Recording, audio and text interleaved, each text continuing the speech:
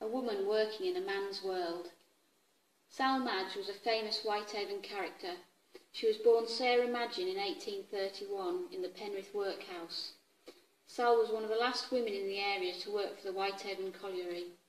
This photograph shows her wearing a waistcoat, jacket and black cap with a long skirt, an unusual combination for a woman at the time. According to the local press, she was well respected by the colliers at Wellington Pit, where she worked on the surface of the mine. She spent most of her life driving the horses that pulled wagons loaded with coal to the docks.